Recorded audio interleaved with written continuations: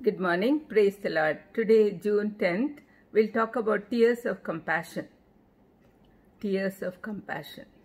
In John 11:35, we see a sentence which says, Jesus wept. This is the smallest sentence in the Bible, but very powerful one, which denotes the love and compassion of Jesus Christ for mankind.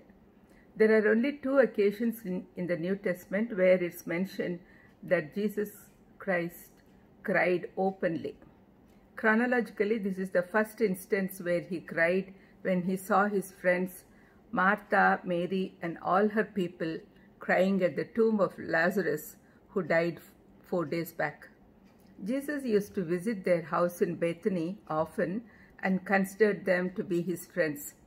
He shed real tears of grief when he witnessed the terrible effects of sin on the human race. The second occasion where Jesus cried was when he saw Jerusalem and thought about the destruction that was going to come on it. We see this incident in Luke 19:41. This punishment came upon them because they were not able to recognize Jesus Christ as their Messiah when he visited them. They let him pass by. They couldn't recognize him. His compassion for the lost souls was revealed in his loud lamentation. First time his weeping near the tomb of Lazarus was silent, and it revealed that he was completely human in nature while being completely divine. His tears assure us of his compassionate nature.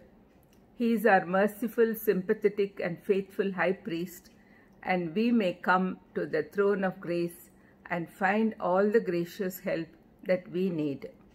We should also remember that he weeps when we sin, because it means that we won't be staying in his kingdom of eternity. It's a fatherly love. He wants his children to come back to his home, and when we go astray, there's no chance of us going back to him. Please don't make him weep. We should strive to make him happy by abiding in him and walking with him like Enoch. W.H. Griffith Thomas says, "Let us sit at Christ's feet until we learn the secret of his tears, and beholding the sins and sorrows of city and countryside, weep over them too." We as his followers should have the same burden that Jesus has for mankind.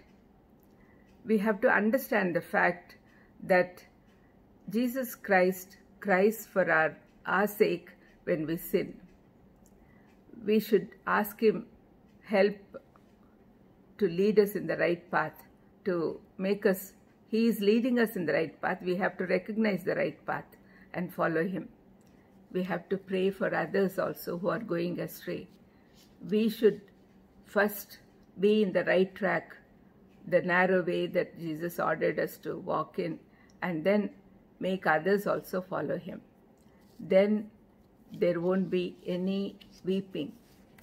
We should weep in compassion when we see others going astray and going down the drain and going ultimately to hell. Let's pray. Lord, thank you, Lord, for this occasion to understand the tears of compassion of Jesus Christ.